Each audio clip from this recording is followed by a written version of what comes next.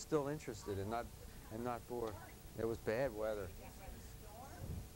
Yeah, and it's going to do it again, it looks like, too. So, okay, so tonight's talk is really about the medications that are used to treat glaucoma. That's really the main topic tonight. But it's hard to talk about that unless we talk also about what are we trying to accomplish when we treat people for glaucoma. Now, those of you who missed the first two lectures, I'll bring you up to speed so you'll be able to follow tonight's talk. Because to talk about why we treat glaucoma, we have to cover a little bit about what glaucoma is, which was the first lecture we gave. And we also have to talk about the tests we use a little bit. Okay? So let's do a little bit of review for the new people and people who haven't heard any of this before. And then we'll talk real intensively about the medicines that we use. Now, to put this in context with the rest of the lectures we'll have, there's two more to follow. As you know, or you may be aware, next week we're taking a break. And then we'll have two more lectures on the 2 consecutive Wednesday nights after that. The first one's going to be on lasers and surgery. So, in other words, the first 2 lectures were really on what is glaucoma, how do we diagnose it, and what kind of testing do we do. The next 2 are going to be on treatment, and we're going to start with medications. And next time we'll talk about lasers and surgery for glaucoma. And then the last section is going to be on the topic of the combination of cataracts and glaucoma together. It's such a common topic. And you'll notice if that's if it's advertised right in the community, you'll see a whole different group of people come for that particular concern. There's a lot of people who have a cataract that have glaucoma that have been a little bit indecisive about what to do, and there's always a number of them out in the community. Whenever I've given that talk, it brings in a whole different crowd. It's very interesting. Okay, so let's go back a little bit and talk about, just to summarize for the first few minutes, what is glaucoma, what isn't it? Bottom line is, glaucoma, we spent a whole hour on the first time talking about what glaucoma is and what it's not. And what it's not, and the real essence of that talk is that it's not the pressure. A lot of people think glaucoma is pressure, right? That's what we thought. Everybody thought that. That's very common knowledge. In the community, people think that. Public at large think glaucoma is pressure in the eye, but we really discussed that it's not. It's really a disease of the optic nerve. And to really briefly illustrate, we have a brain. It's my favorite diagram, medical diagram, brain. And then we have 2 eyes that look out into the world. And what we talked about is that we don't see with our eyes. We really see with our brain, and the back of our brain is a part of the brain that coordinates seeing. And the information that your eyes send in, like TV cameras, will send back through a cable to the brain. And this cable is called the optic nerve. That cable is what's damaged in glaucoma. Glaucoma is a type of damage that occurs to the optic nerve. And what we found is there's a lot of things about patients that have glaucoma, but the most common things they have are things like family history, pressure in the eye, a lot of them have that, nearsightedness, and a lot of them are of dark skin races. And those are some of the major risk factors for getting glaucoma. So what we found out is that pressure isn't what the disease is, but it's very closely associated with it for a lot of patients, but not all. In fact, as many as 1 out of 5 or 1 out of 7 people have a type of glaucoma where the pressure is never, ever, ever higher than, quote, whatever normal is, normal. So there's other factors that cause it. And we also talked about, since we knew this about glaucoma, and we've discovered this about glaucoma, we just said, okay, now how are we going to treat this disease? What are we going to do to stop people from going blind from it? And what we really found out is that of all the things that seem to be associated with and maybe are causes of glaucoma, that I mentioned, like genetics, and all the other things I mentioned, the only thing we really can do is alter the pressure, because we can't seem to do much about the other things that seem to be related to it. So when we start treatment for glaucoma, we usually aim our treatment at the pressure in the eye because we really don't know what else to do. And over the years, it's proved to be a very effective way of stopping the disease, most of the time, if you can lower the pressure enough, early enough before the vision's lost. So we end up saving this optic nerve by lowering the pressure. And once we diagnose the disease, we end up starting to treat the disease, and most of the treatment and discussion about how the patient is doing with the doctor revolves around the pressure. How are we doing today, doc? Oh, your pressure is good. So we end up forgetting all that stuff that we just talked about and re-educating the patient to think that the pressure is their disease. So in other words, after we straighten out the confusion, we then confuse people again by emphasizing the pressure so much. But now, you all here that have been to the first two talks know that there's other things to look at. We start looking at other things about the eye. We start examining the optic nerve. We look at it every year. We look at the visual field every year as a measure of visual function. In other words, the damaged optic nerve shows up as a functional visual field problem, and we start measuring the visual field. And we do it sequentially because glaucoma is a disease of change. And there's some other little technical things that we look at in the front of the eye to determine the type of glaucoma. Okay? So that sort of sets us up for where we are. So what we do when we treat glaucoma is we lower the pressure. Well, how do we know where we want the pressure? And that's sort of what I wanted to get into a little more. We talked about that a little bit before. In fact, I encourage some of the people who are here to go and talk to their doctor and find out some things like, well, how low does the doctor want the pressure? Have any of you been to the doctor to ask that question in the meanwhile? Well, you're ahead of us. You were doing it on your own. I've been to the doctor. Did he tell you how low he wanted your pressure to be? No, but the first time I went, 17 in my left eye and Right. 18 in my right. So the first time you went, it was not a normal kind of a pressure. A month later, after medication, it went down to 13 in both eyes. Okay, so you're an example of somebody that never really had high pressure because the pressures were normal to start with. So obviously there was something else about your eyes that your doctor picked up that made him think. There you go. He found it because the optic nerve looked suspicious. Yeah. So that's good. That's very not so common that that's diagnosed that way. I don't see the medication on here anywhere that I'm taking. All right, we're going to get to that. Okay. You're ahead. Everybody's ahead of me all the time. That's good. Okay, so let's talk about how we know how low we want the pressure to be. Okay?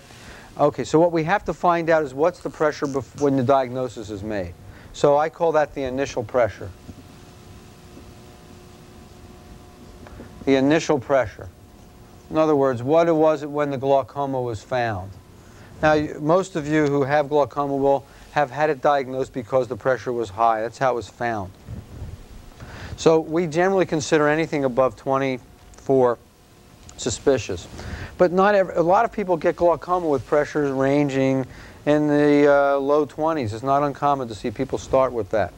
And we also talked a lot about how the pressure can vary from day to day and how it's important when somebody's suspicious for glaucoma to not just jump in and treat them and to see them a few different days, a few different times of the day when the pressure may vary considerably. So you find out if that was done, if the patient can remember, or they get the records if they can't. You look back and see what was the range of pressure. So this gentleman back here said he had pressures in the upper teens. Well, he might have come back on another day. It may have been 25. We don't know, but it's possible that could have happened. So you want to know where you're starting from, okay? And then we generally will want to lower the pressure as a general rule. If you really have optic nerve damage, we'll want to lower it about 30% from where it starts. Approximately. Now, that's if somebody has sort of average or early glaucoma, not a lot of damage. So let's say, we'll do this by sort of scenarios. Let's say somebody comes in and has a pressure of 30, and they have a little early damage of the optic nerve. And they find it's pretty consistently 30. So let's say it was 30 to start with. We're going to say that here's the initial pressures. And let's say how much damage, how damaged, how much damage.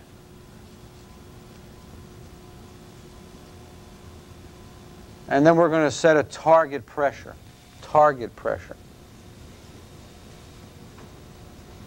a target pressure. This will be how low do we want the pressure to go to stop the disease. It's also called something else called a pressure goal. Now let's just do a few simple, not too complicated cases here, so you'll get the idea. Now let's say they have early. We'll say either early, moderate, or advanced for the damage. They have early damage. Let's say it was 30 to start with, and they have early damage. We probably want to bring it down about 30%. That's pretty obvious. That'd be a 10-point lowering or so. So we want to get it down probably to 20. Target pressure for this particular person. Well, this is good in theory, but there's some little things we're going to adjust about some of these numbers I'm going to tell you in just a minute. But let's say the pressure was, like this gentleman, was 17. Or let's say it varied between 15 and 20 because we saw variation. Now you have to realize you have to set a target pressure for each eye, because one eye may be early damaged, one eye may not even have glaucoma, and the other eye could have pretty bad glaucoma. It happens that way sometimes. So let's say the pressure in the eye we're talking about varies from 15 to 20, and they have some moderate damage. Now, this is a case of what we would call normal pressure glaucoma. This isn't the typical glaucoma. Normal pressure glaucoma. We generally would want to lower the pressure down a good percentage. We might want to bring it down, in this case, down with moderate damage. We'd want to lower it maybe more than 30%. We may want to go toward 50%, get it down to the low teens. These are the kind of goals you'll see. Your doctor may mention. He's not going to say, I want 12. He's going to say low teens, mid-teens, upper teens, low 20s. Okay. Now, you also have to realize that this 30% has other factors in it. You have to look at how many risk factors the patient has. If they're dark-skinned race, they're high nearsighted, their father was blind from glaucoma, that may force you to alter that reading, that percent you want to lower it by even more. But let's do another case here. Let's say their pressures are running 25 to 32. I'm going to have a little question for you now. But there's no damage, and the optic nerve looks healthy. Well, what do we call this person? We have a word for that person. How many of you remember what we call that person? Any of you remember? Do they have glaucoma? No. Who said that? Say it again. Suspect. Right. Glaucoma, suspect. Suspect. We'll say suspect. But it runs from 25 to 32. There's no damage. Well, if they're a glaucoma suspect, we may elect not to treat it and leave it just where it is and say 28 is a good goal for them, on average. We usually don't want it above 30. If somebody has pressures consistently in the 30s, we're almost always going to want to treat that, even if there's no other risk factor. If you remember in that first lecture, we talked about that graph with the pressures and how often the risk of losing sight. When you get above 30, the chances of having glaucoma are much higher. You get above 40, almost everybody with a pressure above 40 has glaucoma. When you get down to below 30, you start to see the big split where a lot of people just don't seem to be getting it over a long period of time. We call them glaucoma suspects based on pressure. So we might leave this person untreated. Okay, you'll start to get a feel for this. It may be a little confusing, but you'll get the feel for this. Now, there's a couple clinkers. We've also learned over the years that even though this 30% sounds good, people that have real glaucoma with real damage, not maybe damage, suspicious nerve, funny looking fields that might be normal one year and abnormal the other, if they really have it, we always want to go below 17. That's a big important number. If somebody has real glaucoma, 17. Now, let's talk about somebody with advanced glaucoma. Let's say their pressures start out 26. They have advanced glaucoma, where they're really close to losing their center vision. It's a scary looking visual field. The optic nerve's pretty good, but it almost looks dead when you look at it, like completely cupped. We might want their pressure down to 10. Or sometimes even below 10. Now, when people have advanced glaucoma, we've learned that the more severe the disease, You start going from 17 as your high point to below 10 when they have very advanced glaucoma. We've just learned from our experience over years. And that seems to, when the disease gets advanced, that seems to take precedence over this whole other question about where they started. And it takes into account even these people with normal pressure glaucoma. You want to get it below 10 sometimes in people where you know it's getting worse. And that's another thing. What our target pressure is, this is for starting out. But we learn a lot over the years we take care of our patients. And we see them sometimes 20 years. Sure, I've been in practice for 18 years. I have a lot of patients I started with me 15, 18 years ago. And a lot of them come down to me from up north and they'll have had glaucoma for 20 or 30 years and we'll get all their records together. And it's very valuable to look through it. It's very time consuming. Nobody really wants to sit and do it because it takes longer than it takes to do a normal exam. You really have to take some time out and really sit down and look through it. But you may find that they were getting worse at some period over maybe a 3 or 5 year period. Their visual fields were getting worse. Or their optic nerve was getting worse, more damaged. And what's very, very valuable in that time is to see what was the pressure and when that was occurring. Because we find a lot of people as they get older, the circulation isn't as good, and they'll start to get worse at a pressure where they already were stable. In other words, you do the 30% rule, and it looks like that should do it. And then they get up in their 80s and 90s, and they start getting worse anyway.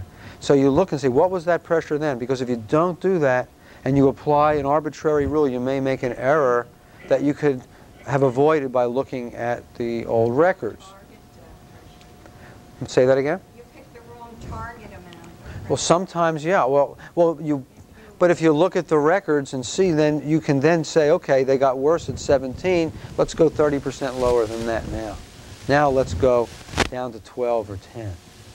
Even though they started out with 30 when you thought 17 would be good enough, now they've gone from early to advanced. Well, if they're already advanced, we know we're going to go down toward 10. But if they're getting worse, look at where it was getting worse. And it's very, very helpful.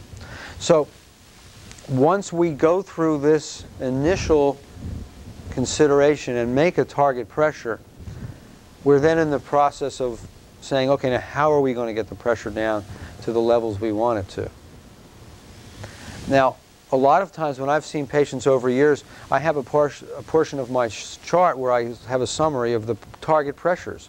And you'll see it started out 17, went to 15, went to 12 in some of these people because they kept getting worse in a way that you didn't expect.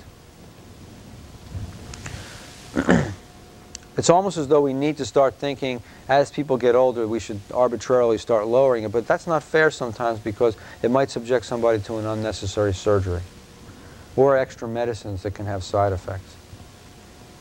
Hang on just a minute. I know he has a burning question. Yeah, some people definitely age differently.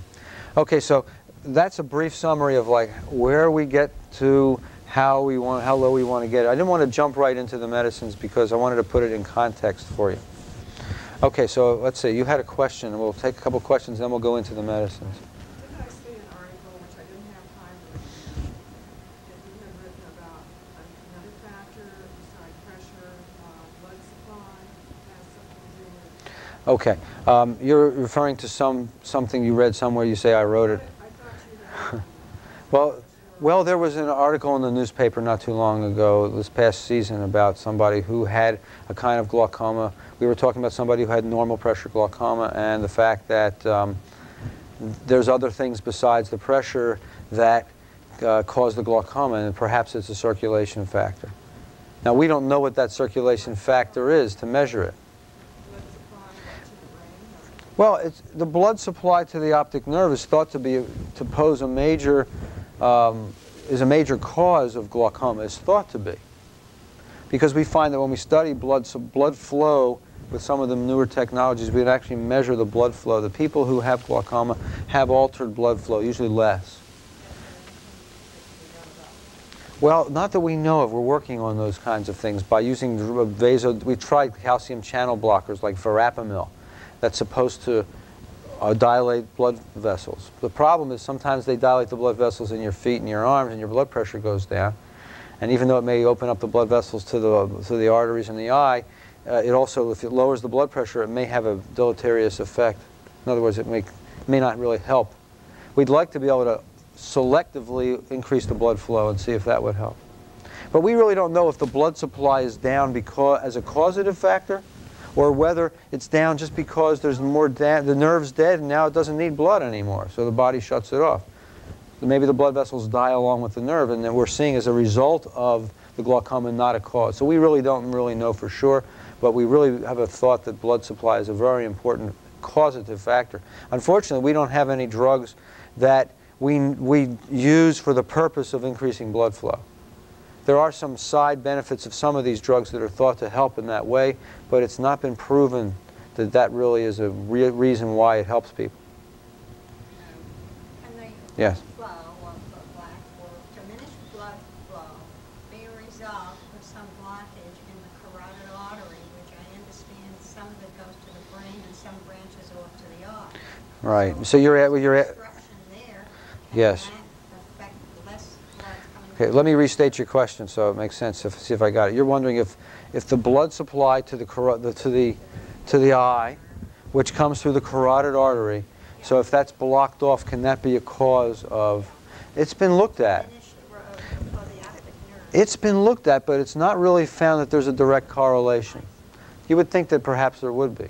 There's definitely a correlation with clogged up arteries and strokes in the brain, and clogged up arteries that lead to the eye causing retinal disease and literally almost a stroke in the retina. So these things do happen, but it's not been correlated to glaucoma. We think there's some small vessel disease right at the edge of the optic nerve that may be a factor in that. According to your diagram, it doesn't look as though the optic nerve is attached from the back of the eye into the brain, but approaching it on the outside. So does that optic nerve attach to what? Oh, it actually, okay, the optic nerve is actually, let's do a little close-up right here, okay? Here comes the nerve. Here's the eyeball. Okay.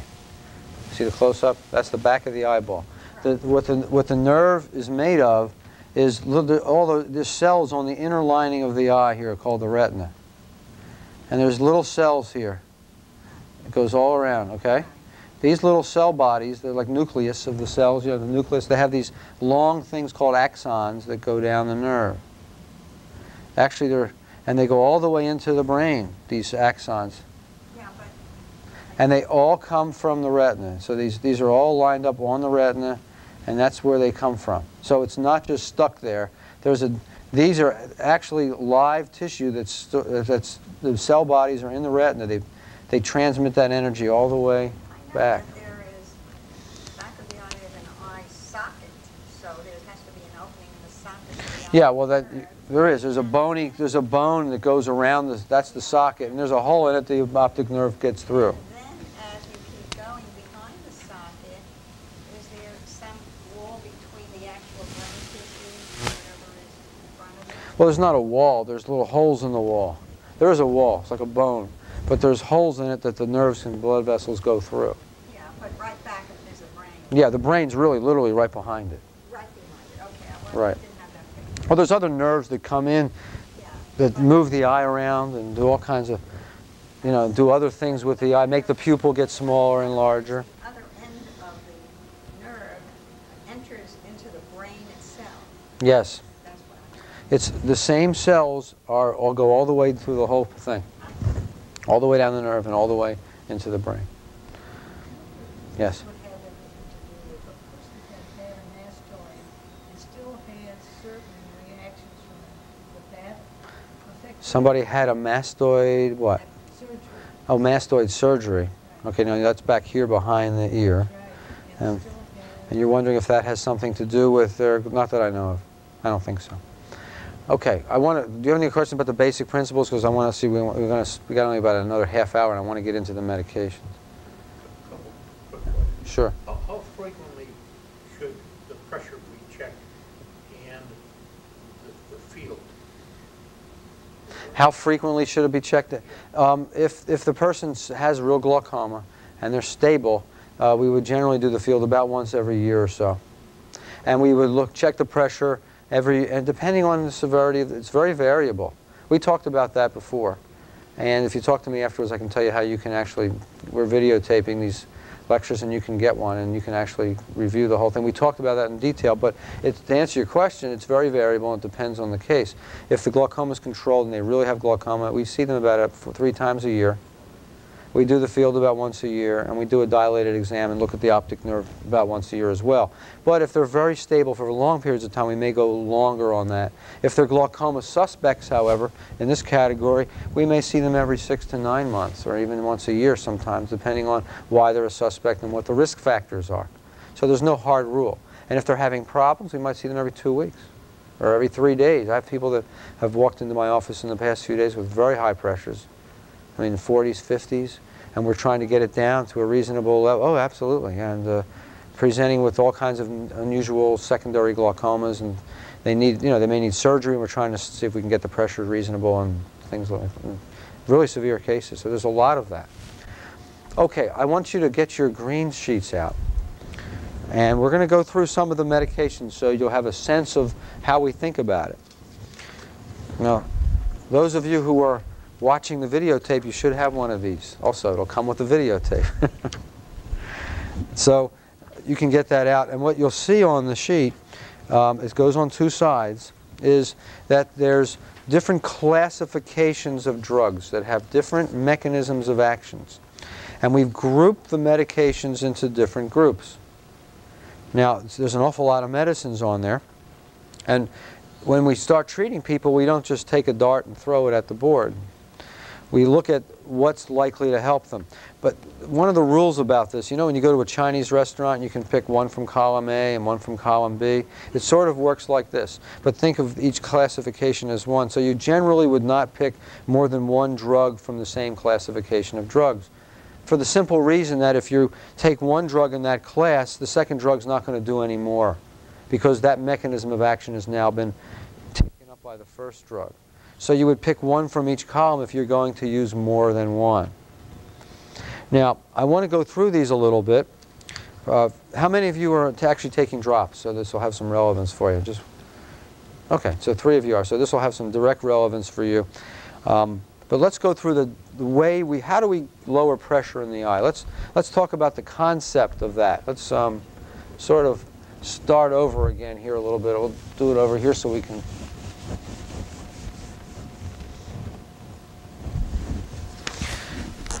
The eye is a relatively firm, has a relatively firm wall around it.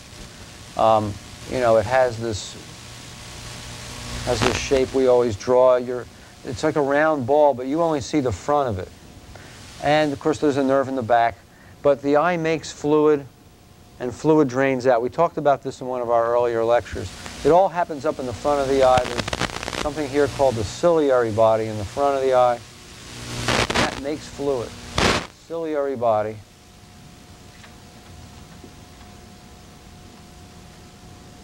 makes fluid, and then the fluid drains out in the front part of the eye through what we call the trabecular meshwork, or the drain. We're going to call it the drain.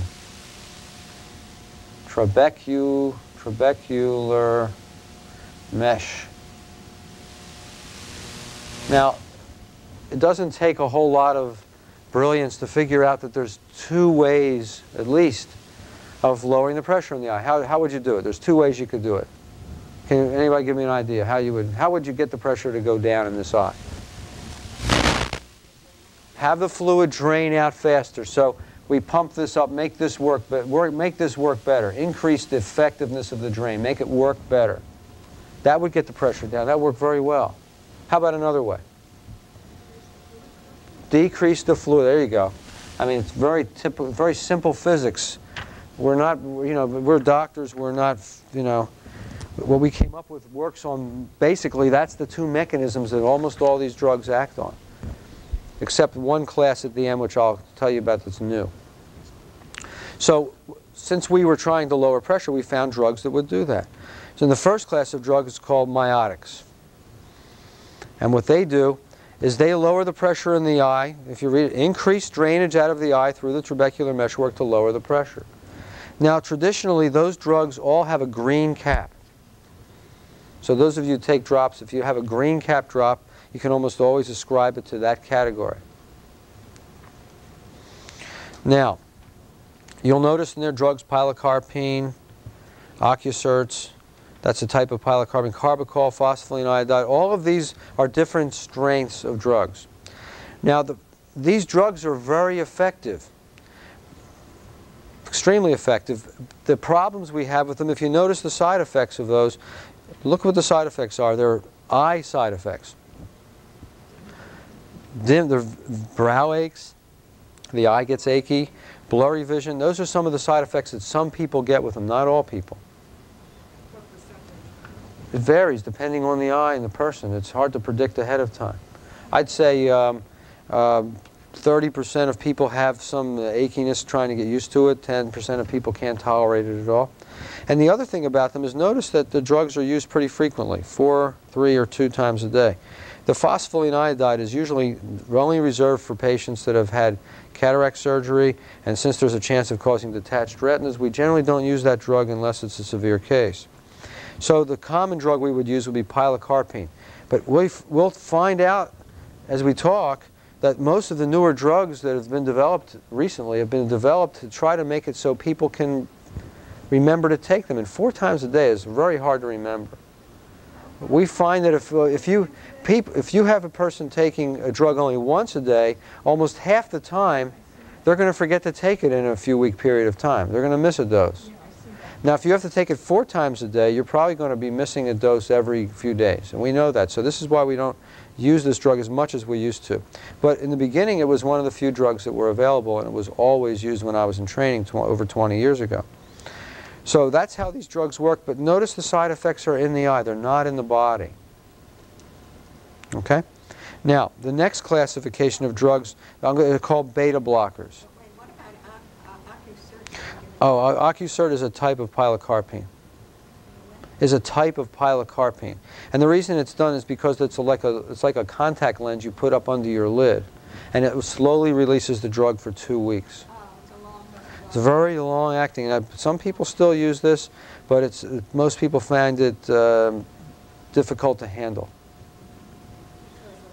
Having to take it out and it falls into it comes out from under their eyelid and gets in front of their eye. They don't like the way it feels. I guess it would be difficult to use if you wear contacts. But I guess you could try it. I've never seen anybody do that. It's not very commonly used. Okay, so we're going to shift to the next class of drugs, which are called the beta blockers. And they came out in around 1978. And this was a major breakthrough in our treatment because the studies showed that people tolerated it much better than the pilocarpine that was really one of the only few drugs that were available. And people had a lot of side effects and couldn't tolerate it. So this new drug came out, and you'll notice if you look through the side effects, what do you see about the eye? Right, there are very, very few side effects about the eye. And when this drug was first released, it was touted as the wonder drug that has no side effects. The beta blockers, the second one was what we're talking about. The whole category in general we're talking about. So, but we didn't think there were side effects from that when it first came out. And it took us a while to discover that a little eye drop put in the eye can have very severe effects on the body. And nobody believed it at first. I had patients when I first came to town here who were having terrible breathing problems, and the pulmonary doctors would always say, oh, it's only an eye drop. That couldn't do that. But we've learned that's not true. But you can imagine how excited we were to get this class of drugs that was extremely effective and didn't cause almost any eye problems. It was really, really wonderful. But you'll notice how they work. Look at the action. Decrease the formation of aqueous humor to lower pressure. It works by this opposite mechanism. So what do you think we thought about this when it came out? How wonderful for those people that were on pilocarpine and weren't controlled. We could then add another drug that had a different mechanism of action, and we could get a double whammy. It was very nice to go at this problem from both ends. So we were very excited about this until we started seeing a lot of people with side effects. Aqueous humor. That's the fluid in the eye. That's the fluid. And you'll notice there's a lot of different drugs in this category. And probably, if you're taking glaucoma medicines, this is usually the first drug most doctors would prescribe. Taking into account you have to watch out for people with asthma, irregular heartbeats, problems having taken oral beta blockers in the past. So if you carefully screen people, you can generally pick out the ones that will have problems and put them on this drug, and they'll do very well with it. It has a very nice effect. This drug can often lower the pressure 30% all by itself. Very effective. That's correct. These are the same drugs that are used for lowering blood pressure. Well, it is in a sense. You said it's not a side effect. It doesn't say that, but what's a side effect when you have, you can get dizziness. I mean, those would be some of the side effects you could get, but that's not the most common thing we see. We don't see that as people getting dizziness as the most common side effect of that drug. Usually it's breathing problems. But the dizziness that's there, that would be because the blood pressure went low. So we tried to make this more symptomatic rather than diagnostic and have it say blood pressure would drop. So this class of drugs still to this day is the most popular prescribed drug for glaucoma. This class, there's a whole bunch of different drugs, but if you add them all together, they're the most popular ones. Most frequently prescribed eye drop class is this. Okay, so let's go on to the epinephrine drugs. Epinephrine would be like adrenaline. Now that's been around for a while. But you can see by looking well, the way it works is, look how it works. It works by a combination of both mechanisms. It's not the most potent drugs. They were used for many years in the past, but an awful lot of people couldn't tolerate it because of the side effects. Notice again, the side effects were ocular, eye side effects, stinging, burning, red eye, eye pain. Now some people would get palpitations because the adrenaline would get in their system and make their heart beat faster, but that wasn't that common. And then along came this drug at the bottom of that class called propine. And that came out around the early 1980s. And that drug is adrenaline packaged in a way where it isn't active. If you could take the eye drop bottle and inject it in your vein, it would have very little effect on you. Not like adrenaline, which would have an amazing effect on you. It would be broken down to epinephrine or adrenaline inside the eye. And it could be given in a much lower dosage. So this was a very novel drug. It's still a good drug, but most doctors don't use it today. Because, you know why? It's a bad reason. The reason is the drug is now released and you can buy generics for it.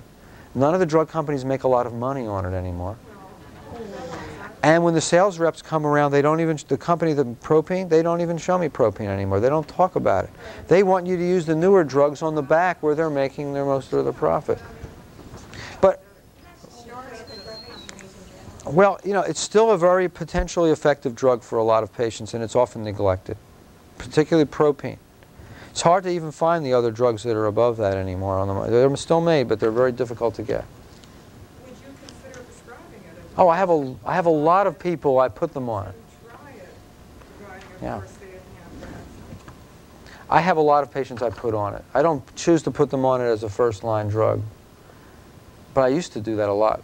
A long time ago. But it's still a good drug. That's the point. So if any of you are looking at this you're looking for another drug that might be potentially useful, you can go to your doctor and say, what about propine? He'll probably say, that's a good idea. Let's try it.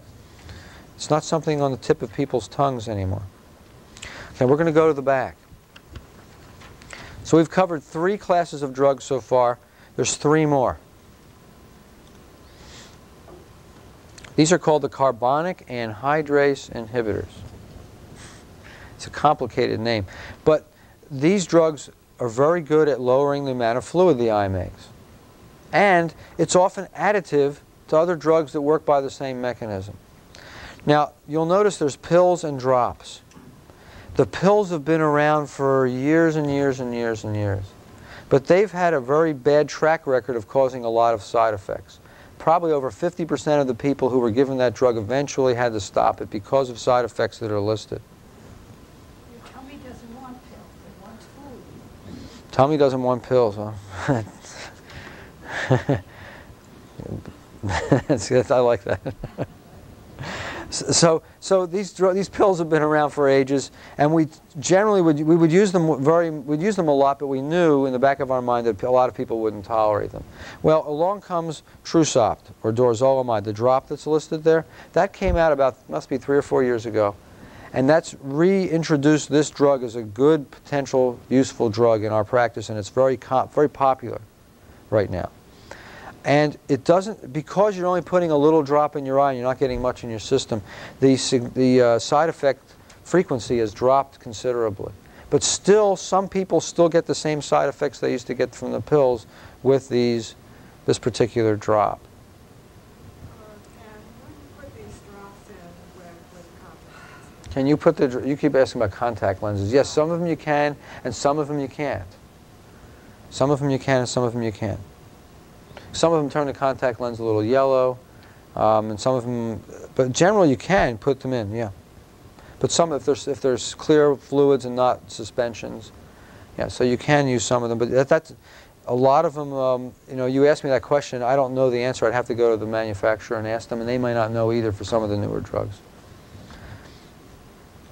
What we often do with people with contact lenses, if they take them out every day, we'll have them try to use a twice a day or no more than twice a day drug, so they can put it in before they put their contact in, and then after they take their contact out, put it in again before they go to bed.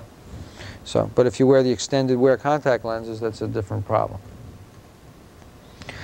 So also notice on the side effects that there is occasionally bone marrow depression and a rare death. Now that scared a lot of doctors into never ever using that class of drugs. When I first came to town, I used a lot of the pills, and I took a survey of the doctors in the area by mail, and I found that a good percentage of them they say they never ever will use it because of that possibility. They're worried about liability. And they're worried about hurting somebody. Now that hasn't happened yet with the drop, so we're hoping that the chances of that happening will be a lot lower. But these drugs are really well tolerated. There's another drug that's not on this current sheet that's called Azopt. I don't know if it's on yours. A-Z-O-P-T. Yes, it's on. Oh, you have the newer version then. That's another drug that's another drop that's similar. That just came out recently. Now let's go on to talk about the next class of drugs. That's the alpha-2 agonists. Now you'll notice their action is to decrease the amount of fluid the eye makes. It's really the basic mechanism it works by. And there's two of these drugs. One's called aproclonidine or iopidine, and the other's alphagan or brimonidine. This drug is very interesting. The first one, the iopidine, is extremely interesting because it really was developed for very short-term use when we do laser treatments on people's eyes, which we'll be talking about the next session we meet. Once in a while when you do the laser, the pressure will go extremely high for the first day. And we found this drug, when put in right before the laser, caused a tremendous drop in the pressure. And it overwhelmed the eye so that just didn't happen very often. It made it safer to do laser. Well, once it was released, you know, we doctors could do whatever we want with it, and we found that, gee, there's a few people here that had uncontrolled glaucoma that didn't want surgery, or we'd say, gee, let's just try it and see if it'll work. And we started prescribing this drug that was really not intended for long-term use. And we found that about a good number of people, half the people would get a significant continuing lowering of the pressure. But the problem with that drug is it makes about a third of the patients get a terrible redness and irritation of the eye after a while. So it would work for a while. It was good for short-term putting off things, but it wasn't really good for long-term treatment. And if you're going to have a third to 40% of your patients having problems with it, we'd really try another drug. You don't want them having to come back.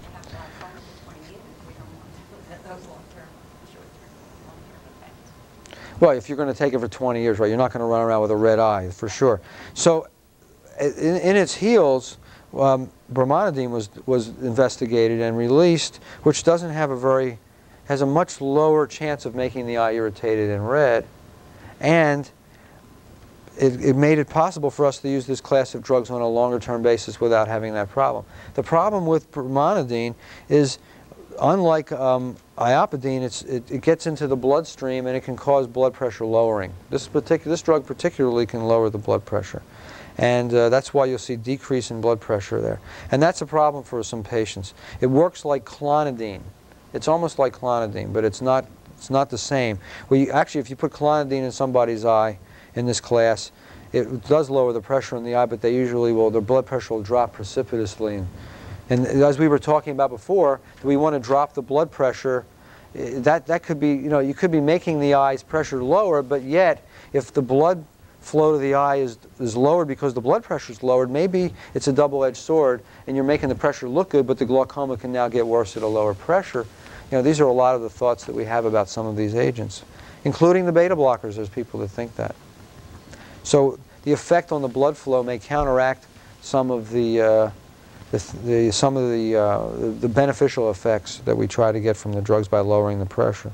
Of course, we can't measure the blood flow very effectively, so we don't know what we're doing back there. All we know is the pressure in the eye went down. That we still have to monitor them. See, that's why people say, gee, doctor, if my pressure's lower, why do you have to keep doing my visual field? Well, it's obvious, because we don't know if the drugs we're using to lower the pressure are also making the eye more susceptible to the disease, so they could then get worse at a lower pressure. And maybe some of what we see today where we want to get the pressures down to 10 is artificially, to some degree, slightly artificially induced by side effects of the drugs and the effects on the circulation. This we don't know. Don't take this as to mean don't take your drops. Doesn't mean you should go say, I'm not going to take them and I don't want any drops. Don't do that, because we don't have any proof of what I'm saying. These are just thoughts that we have. Okay, we're going to go talk about the last class on here, the prostaglandin analogs. This drug, Xalatan, you've probably seen articles in the paper about it. It was released about, it must be 1.5 years or 2 years ago, and this was like, this is a major breakthrough, because it was an entirely new class of drugs. And we had very little experience in the body using this class of drugs at all. The only use in the body is for inducing labor. They give this as a prostaglandin that's given to women to help in the delivery process. So really there's very little known about the medical side effects of this drug. So notice it works by a different mechanism. So we're very excited about this drug because it works in a different way. Now, it increases uveoscleral outflow. That's a whole new concept I haven't covered. I'll tell you real quickly what it is. Fluid can get out of the eye other ways. It's generally considered that most of the fluid goes out through the trabecular meshwork. But sometimes when the trabecular meshwork is clogged up, and there is also a certain, well, there's a small percentage that goes out.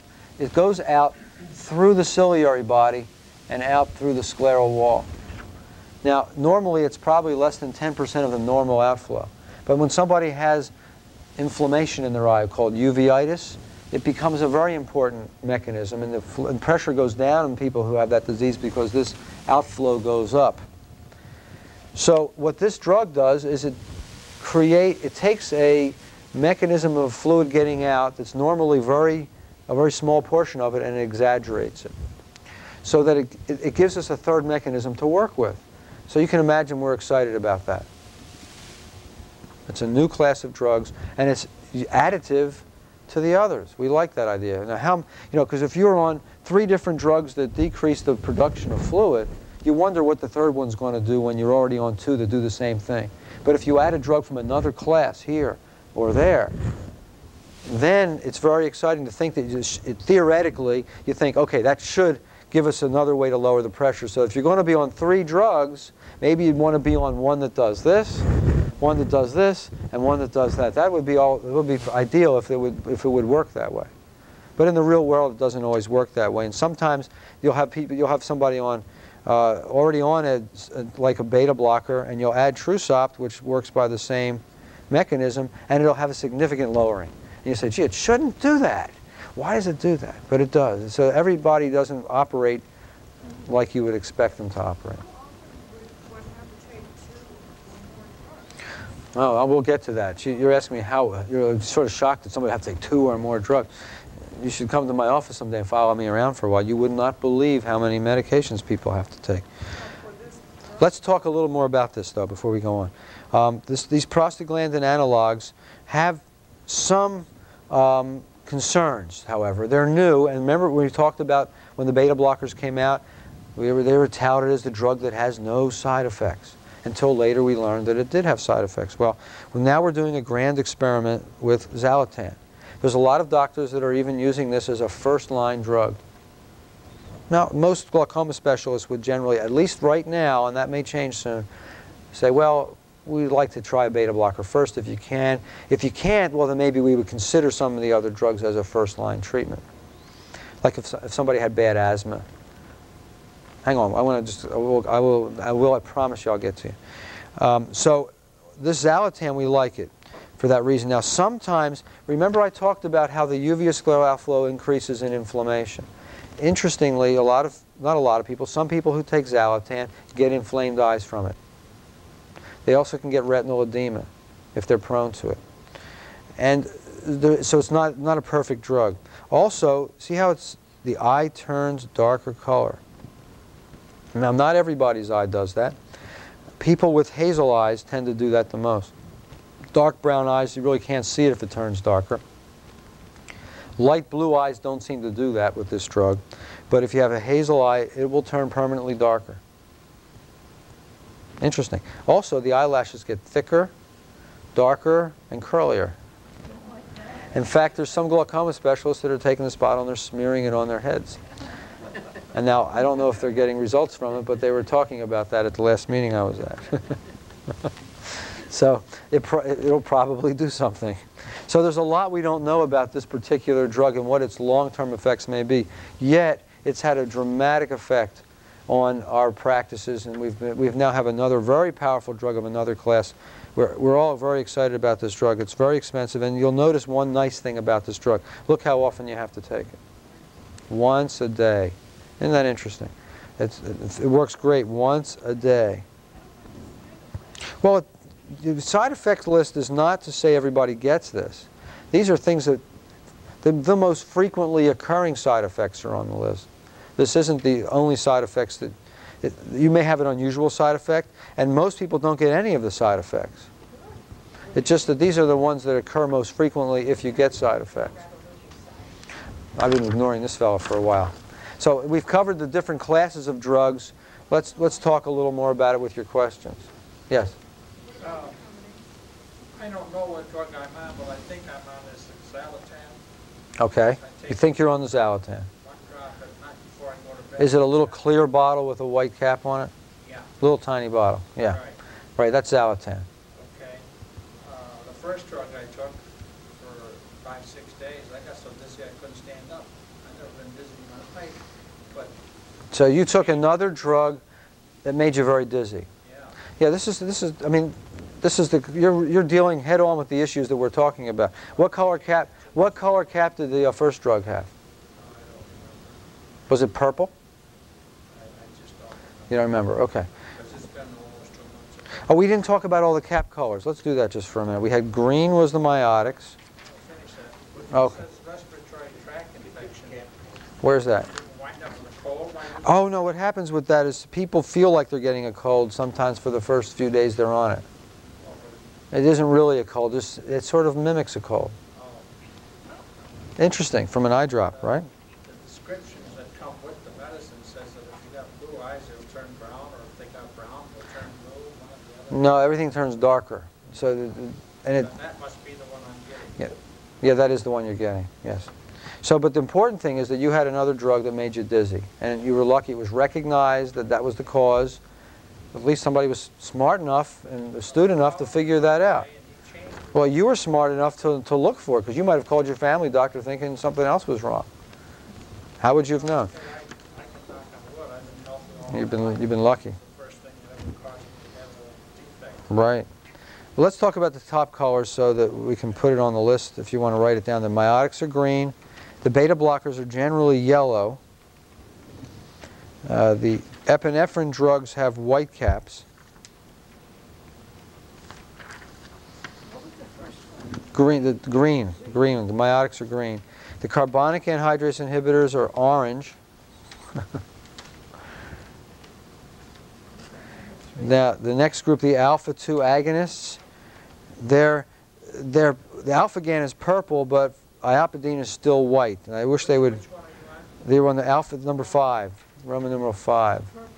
Is Alphagan is purple, and iopidine is white. And I'm hoping they'll make them both the same color. It'll be a lot easier. What was number 4, I'm sorry? What was 4? 4 is orange. Of course, the pills aren't orange. I'm talking about the eye drops. Orange cap. Orange caps, yeah. And the purple cap. Right. And then the prostaglandin analogs are, the only one is Zalatan right now, and that has a white cap. But, yeah. And Why is it good to know the color of the caps? because it helps us organize our thinking about how we classify the drugs. And a lot of times people come in, they'll say, there'll be a new patient, I say, I take 3 glaucoma medicines. And I'll say, well, what are they? And they go, I don't know their names. I say, well, what colors are the caps? And they'll be able to tell me, oh, a yellow one, a white one, and a purple one. And it's more expensive than other ones. Well, it looks like Zalatan's more expensive, but if you think about the fact that you only have to use 1 drop a day, then maybe it's not more expensive. So there's a lot of factors that go into how big is the drop? Does the dropper control the size of the drop so you get more drops per bottle? There's a lot of issues in here. And things about, okay, are generics as good as the real thing? Aren't generics cheaper? Well, yes and no. Again, depending on, like one company makes a controlled top that you get more drops out of the same bottle. And of course, your eye doesn't really hold a whole drop, really. So all you need is 1. And even though the generic may be cheaper to buy, you might be more expensive to really use because of that drop size factor. All right, now what happens if you miss 1 or 2 nights? Okay, these are good questions now. But before, any other questions about the basic actions or about the particular classes of drugs before I go on with that? You mentioned with the beta blockers that if you've taken any in the past, you cannot take it again? No, I didn't say that. I say when we see people and before I put them on a drug. Hang on. Your question is, if they've taken a beta blocker before, does that preclude them from taking a beta blocker eye drop? Okay.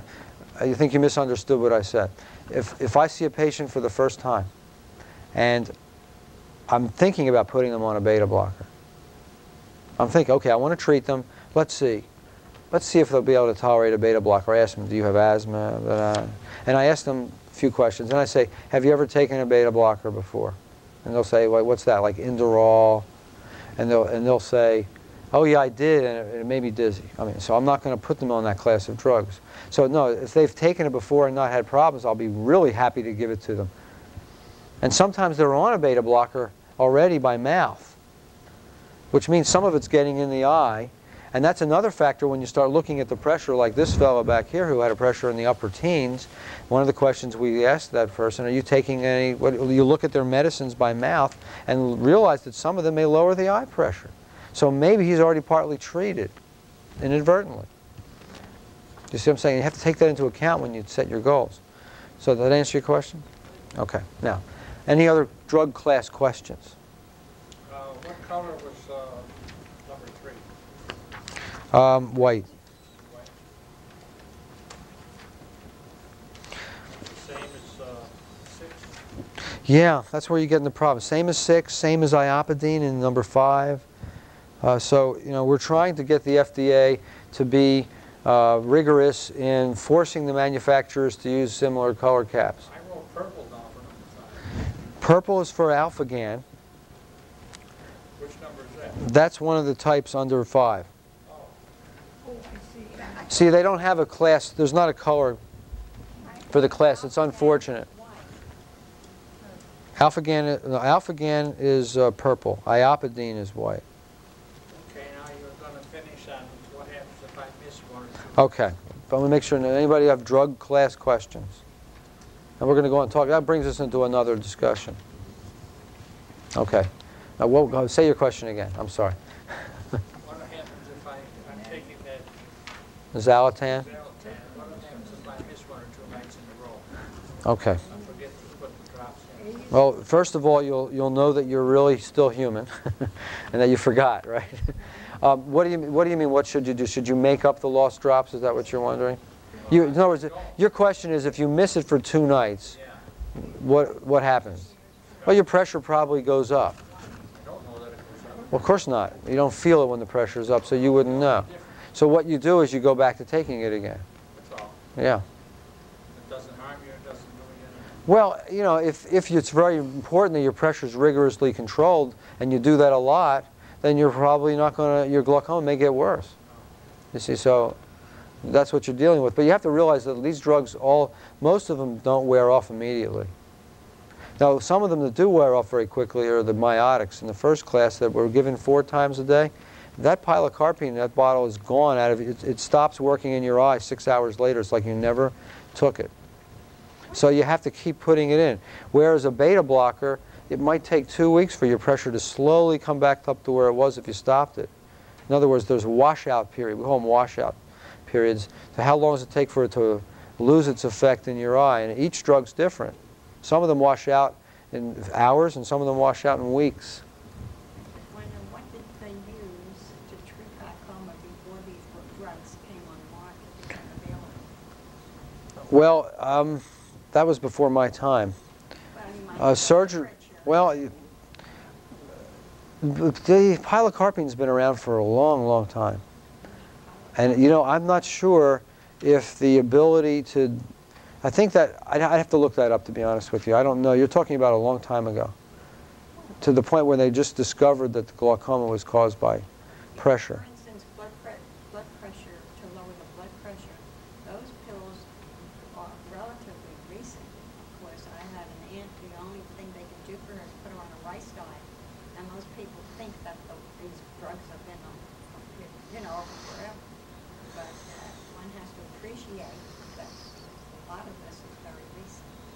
Yeah, what you're pointing out is that all this ability to do so much has happened very recently. Relatively recent. Yeah, in the last 50 years, really. Yeah, and most of the drugs on this list, on the backside especially, have only become available in the last 5 or 8 years. And I will tell you that I'm going to need a second page probably in the next 5 years. There'll probably be another 3 or 4 classes of drugs that are going to be discovered. So your question, somebody had said before, you were horrified that people could be on 3 or 4. I have patients on 4 or 5 drugs, a lot of patients. You try one at a time, and then you Well, can add. oh, that's a good, I'm glad you mentioned that. How do you know how many you can add? Okay, here's what you do when you start out treatment. You put somebody on a drug, and what do? You put it in one eye. Why would I want to put it in one eye and not both eyes? To make turn red and you don't know. No, that's not. It's not because it would turn red. Why would I want to test it in one eye? Well, no, there's other factors. What about the variation in the pressure we spoke about from day to day? What if we put somebody on a pressure of 22 on it because we want it down to 16, and we put them on a beta blocker in both eyes and they come back and it's 16 in both eyes? Now, did that mean that the drug knocked it down to 16? Or maybe it varied and it just happened to go lower that day? Here, so what you do is you put it in one eye and use the other eye as sort of a theoretic guinea pig. You want to, as a control, and you want to see that one you're treating go below the other. Now, it gets a little confusing. The beta blockers get into the bloodstream, and they get into you put it in one eye, gets into the bloodstream. You know it does because it causes all these systemic side effects. It actually lowers the pressure some in the other eye. So it gets confusing sometimes when the pressure goes below where you've ever seen it. It's not exact. Now, some of the drugs it is. The miotics, it's very exact. The epinephrine drugs, very exact. You start talking about some of the other drugs on the back, and I don't think we know how exact it is yet, like the carbonic anhydrase, the Trusops, the Azops, the alpha-GAN. Some of this may get into the bloodstream and affect the other eye too. But we still do therapeutic trials, and we like to see that the next drug you add lowers the pressure. And we find when we start testing people on multiple drugs, is especially when they're on 2 or 3 drugs, when you add the next drug, often it doesn't do anything. So, of course not. You stop it. And you add one drug at a time. And if you're going to add a second drug and you end up, what you want to do is put them, let's say the pressure's up in both eyes, and you put them on the first drug in one eye, it comes down. What you do is you have them take it in both eyes before you add the second drug. So now you've reestablished your baseline of relationship between the pressures. You follow me? Otherwise, it gets very confounding to have multiple things going on. You never can figure it out. And once people get on these drugs, they tend to stay on them for years and years and years, and it's very unfair. A lot of times I've seen people on 4 or 5 drugs, and you just know in your heart that there's a couple that aren't doing any good, but you don't know which they are. And it's a lot of work to figure it out. You got to say, okay, let's stop that one drug in one eye and leave it on in the other. It gets confusing. You get older people that can't remember. They forget to take them. They have to come back 3 or 4 times to figure it out. And it'll cost them. It's not easy, and they get burdened by making frequent visits and waiting around. It's a lot to that. Yeah. Drop in the eye, how does it absorb through the sclera? How does it get into? All right, how does the drug get into the eye? I mean, if you put it in, it's Right. on the surface of the eye. Right. First put It has. Right. How does it absorb, and how is it that some drops? Okay, get so you want to know how. upstream and others don't? Okay, where do the drugs go when you put them in? Yeah.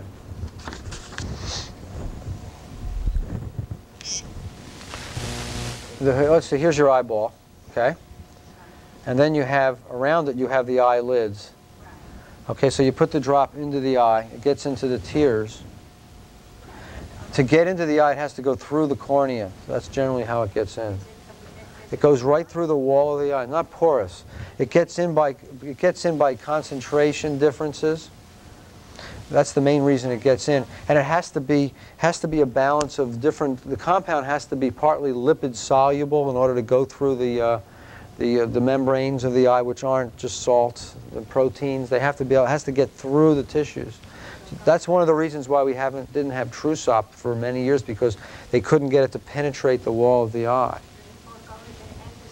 Okay, so hang on. It goes in through the cornea generally. Probably some goes through the sclera of some of the drugs. I don't think it's been studied that well, but I think generally it goes through the cornea. Now, the rest of it that doesn't get absorbed sits in the tear film and gets absorbed. It goes into your throat, into your nose. And it gets into your throat.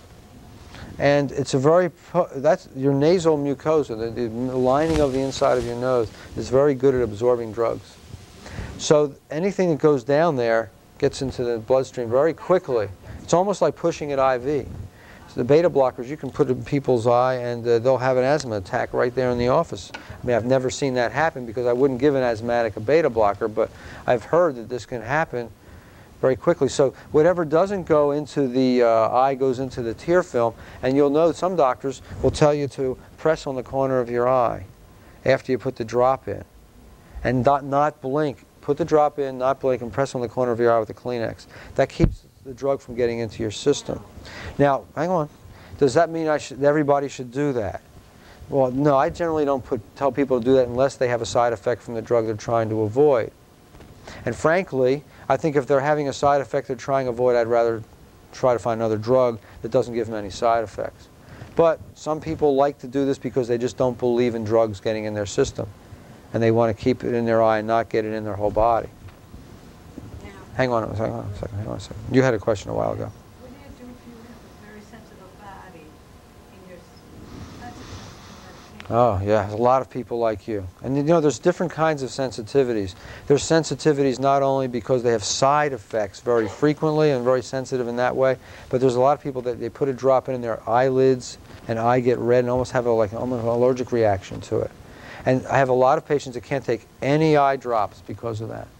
And we have to do surgery on them to get the pressures down where we want it. Hang on. We'll get back to you. Yeah. I pull my eyelid out and put the drop in the eyelid. Is that correct? You pull your eyelid out and make a pocket and put it in that way. Yeah, is that all right? You can do that. You're stretching your eye more than you have to. You may want to just tilt your head back and look up, pull the lid down and let it hit your eye or your inside of your eyelid. I'm not in bed or anything. I'm still up for another hour after I take it. That's okay to do that. I mean, unless you're pulling, I don't want you to overstretch your eyelid particularly, but you could. I mean, if you keep doing it enough. But it would probably hurt a little bit if you were doing that. After you Yeah. mean that all the medication is so strong? Do I mean that all the medications are so strong? Well, maybe you're talking because you're a sensitive person speaking. You're saying maybe you're so sensitive that they seem strong to you. Excuse me. I don't take any medication.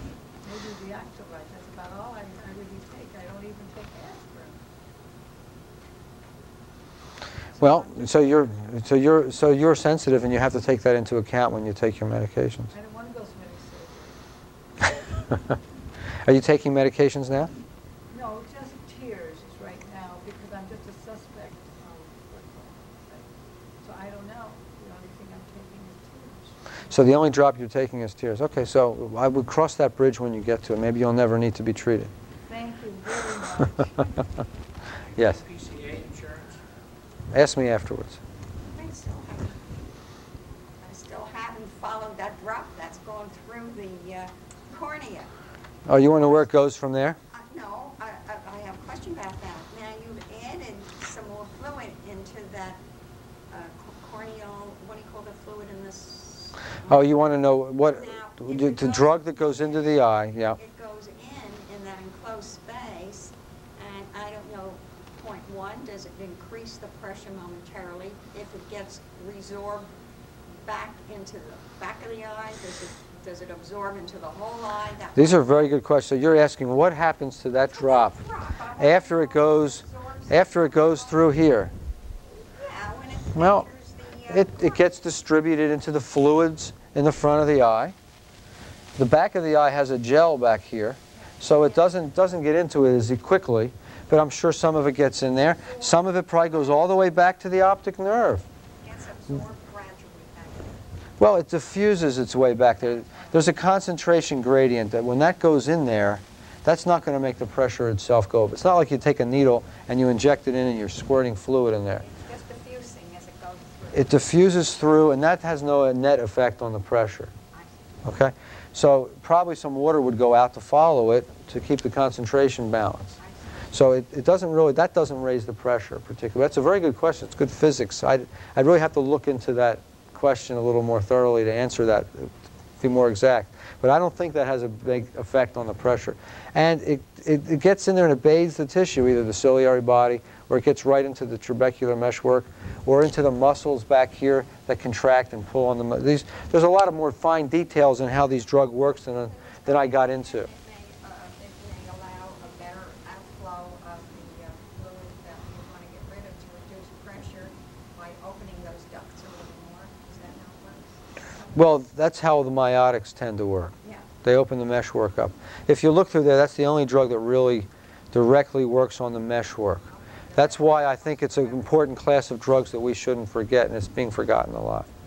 Okay, we're about out of time, but I'm not going to leave in case you have any other particular questions you want to ask me. Thank you very much. Sure. Okay.